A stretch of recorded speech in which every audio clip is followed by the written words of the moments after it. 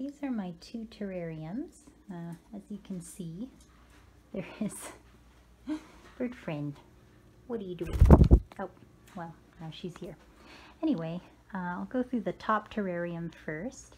This is just a converted, I think, 30-gallon glass terrarium. Okay, and I have this anti-glare guard here because this is also our office, and it turns out these lights are so bright that they actually cast quite a strong glare onto the computer screens over there. So having this here not only reflects a lot of the light back onto the plants, because I put aluminum foil on the inside of this, there, now you can see it, but it also prevents that glare from getting onto the computer screens. Sorry for the bird. Anyway, so I'm just going to take this off and we'll take a look on the inside of this. So here we have the top terrarium. It's a 40-gallon terrarium that I used to use for reptiles, but I took the top off and now it's used for plants. Along the top we have two 4-foot, 4,000 Kelvin LED shop lights. These are just your regular shop lights. I picked them up for sale at Costco one day. I think, back at the beginning of this year sometime. Time kind of has no meaning when you're a teacher. It's just like school year, not school year, what happened to my life. But anyway, these shop lights, I picked them up because they were super cheap on sale. And I was like, I don't know if 4,000 Kelvin or if it's the correct wattage, but I'm going to try it. And actually turns out they're perfect for tropical pitcher plants. As you can tell, every leaf in here has a pitcher. The pitchers last forever and they're super, super colorful. And I just kind of lucked out that the intensity and type of light is perfect for tropical pitcher plants. And I'll go into it a little more when I talk about light. I've lined the outside of this tank with the aluminum foil, as you can see, and it's got the reflective side coming in so that all the light is bouncing around the plants, and that's what makes them so colorful and so beautiful. Here we've got just a simple computer fan, and that fan is just on low, and you can see I've siliconed it to the side of the tank. There we go, just using some aquarium sealant. And I just have it running on low all day, all night. And it does a really good job of pushing the air around, making sure there's enough ventilation inside of this semi-enclosed space. And really, I noticed a huge boost in plant growth after I added more ventilation this way. This one is pretty nice because you can link it in series to another fan, and I have a second computer fan that's in the terrarium below this one. So really nice, and it wasn't that expensive. As for the plants, we have quite a few tropical pitcher plants here. Okay? And in that deli cup is actually a baby praying mantis that will be moving into a vivarium in the living room after it outgrows that little cup there. Still eating fruit flies, still pretty small. You can see that these plants are eventually going to outgrow this terrarium. I have some truncata hybrids here that are definitely going to outgrow it soon. But, you know, I can get quite a few years out of this tank still for those size plants. And I'm looking forward to upgrading eventually to some kind of grow light. Underneath the plants, I have just black lava rock, just got a really big bag of it, and spread it along the bottom. I think in the future I would rather use egg crate diffuser and have it lifted up to create a false bottom that's flat rather than the rocks, because sometimes placing the pots on this black lava rock is a little annoying. You can see, like in this pot, the pot is kind of slanted instead of sitting straight, but it honestly looks okay still. There's some algae and some volunteer moss starting to grow down here, but it doesn't damage the bottoms of the pitchers and it holds humidity well. So I'm not too upset with that, and it looks pretty cool. So that's the top terrarium. Oh, I forgot to mention, This terrarium is pretty solidly intermediate in terms of temperature. It has a maximum of about 85 degrees Fahrenheit during the day, and it gets down to about 65 degrees Fahrenheit at night. Before we go to the next terrarium, I just wanted to point out that I have my little mister here. For me, it's key to have one that has some pump action so that my hands don't get sore from misting so much. I generally mist the tanks once in the morning when I wake up and once in the evening after the lights go off. Really boost the humidity, especially at night.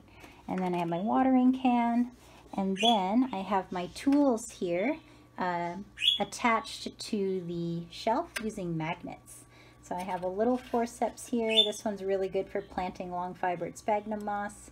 My long forceps, which is good for feeding the pitchers and just in general moving things around. And then I have just a regular pair of scissors. And I try to remember to disinfect them in between use. For this growing area, I took Reflectix, which is kind of like bubble wrap covered in highly reflective material. And then I used magnets and duct tape to basically seal it, or rather adhere it temporarily to this metal frame. And these magnets are awesome because they attach wherever you want, and then they pull off really easily. So anytime I want to look at my plants, all I have to do is pull back this thing and then put it up there and take a look at my plants. So that's how I've created this second growing area on the shelf. I used egg crate diffuser and zip ties to create staging. I can adjust the staging as the plants get larger. I'll be able to shift it down and keep the lights at a certain distance away from the plant. But for now, you can see I have kind of two slightly different levels here. And then at the bottom, I have these large seedling or propagation trays rather. And these act as runoff for all of the water that comes down from the pots. I filled them with, again, that black lava rock, and I'm trying to seed it with long fibered sphagnum, and I see that some of them are starting to take hold there. I also tried growing long fibered sphagnum in these drip trays, and I think there's one in the back. Yep, there's one back here of just a strawberry container. Honestly, I think this one's doing the best. All of the empty stuff over here I harvested to put as a top dressing for some recently repotted plants, so that one's doing the best. But yeah, I really like this setup. The Reflectix does a really good job of insulating this chamber and bouncing the light back. It's the same lighting as the one above, the two 4-foot 4000K LED shop lights from Costco. And the plants are super happy in here. They've been in here for several months now, seeing tons of growth, lots of pitchers everywhere. And then similar to the setup at the top, I have the same computer fan, this time just sitting on the staging here and circulating the air all around inside this chamber. Now over here I have a piece of insulation that I've just kind of wedged into the shelf here, and that's because I've got fish on this side.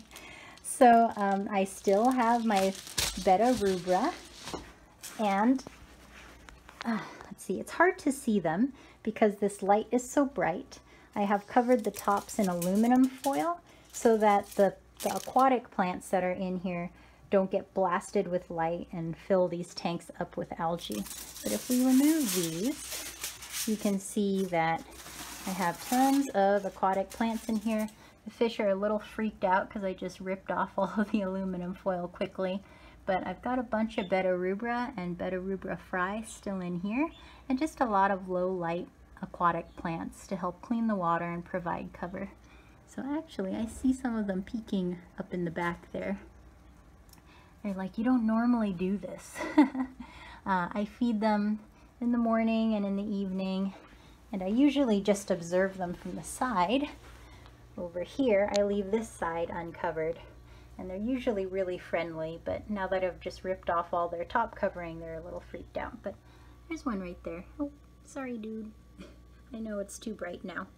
but they're just starting to get color, and I'm super excited to watch these guys grow out. It's been a while since I've had baby fish. But as you can see, the light intensity is pretty high here, so I do have to cover the tops with aluminum foil so that it's just not absolutely choked with algae. One thing I plan on doing is taking more of that egg crate diffuser and making tops and covering those with aluminum foil. It would provide a much more rigid structure, and maybe even trying to put a few small plants here, some seedlings that I could just put on the lids and then easily lift them off with that egg crate diffuser. I just wanted to point out that even though I have this front covered with Reflectix, again to help prevent that glare interfering with the computer screens, these plants are getting a ton of light, and that's because light is reflecting off of this Reflectix in the front and then bouncing into this tank. So this is more than enough light for these low light plants, and even though it's fully covered with aluminum foil to prevent that direct light, my aquatic plants are still getting a ton of light from that, from the light bouncing from the front here. And the growth has been really luxurious, even though there is that top cover there. And again, normally the fish are a lot friendlier, but I have not made many YouTube videos, as you guys know, recently, mainly because of teaching, but they're starting to come out now. Starting to get used to this and starting to wonder if I'm going to feed them.